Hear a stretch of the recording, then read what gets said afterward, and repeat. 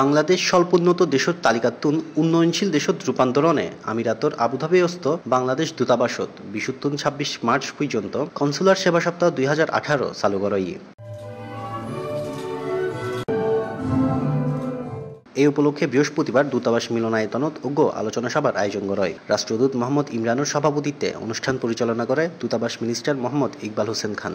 এই সময় দেশের বিদ্যুৎ ও গ্যাস সেক্টরের উন্নয়নের উদ্দি প্রকৌশলী মোয়াজ্জেম হোসেন, সামাজিক সেক্টরের উন্নয়নের উদ্দি ডাক্তার হাবিবুল হক খন্দকার আর রাজনৈতিক ক্ষেত্রে উন্নয়নের উদ্দি ইফতেখার হোসেন বাবুল বক্তব্য রাখে। রাষ্ট্রদূত তার বক্তব্য স্বল্পোন্নত দেশতুন কিভাবে উন্নয়নশীল দেশত উন্নীতই তার বিভিন্ন পর্যায়ে তিনি স্লাইডের মাধ্যমে তুলে ধরে। অতঃপর প্রশ্নোত্তর পর্বত councillor Shahiduzzaman Faruqui, labour councillor Armanullah, labour সচিব মোখলেসুর রহমান, দূতাবাস সচিব রিয়াজুল হক, বাংলাদেশ স্কুলের অধ্যক্ষ মীর আনিসুল হাসান সহ অন্যান্য বক্তব্য রাখে।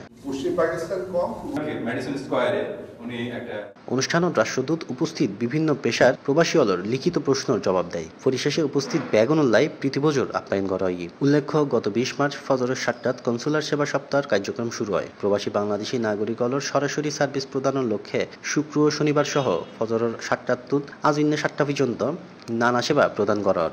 সেবা এগেনেলডি সরাসরি আবেদন গ্রহণ, পাসপোর্ট ডেলিভারি, আউটপাস প্রদান, সমস্যা শ্রবণ ও এনওসি প্রদান, আইনি সহায়তা, গণশুনানি, ডিপোর্টেশন সেন্টার ভিজিট, হাসপাতাল ভিজিট, কারাবন্দী বাংলাদেশী অলর লগে সাক্ষাৎ, প্রাথমিক চিকিৎসা প্রদান, সেফ হাউজত উন্নত মানের খাবার পরিবেশন সহ ইত্যাদি।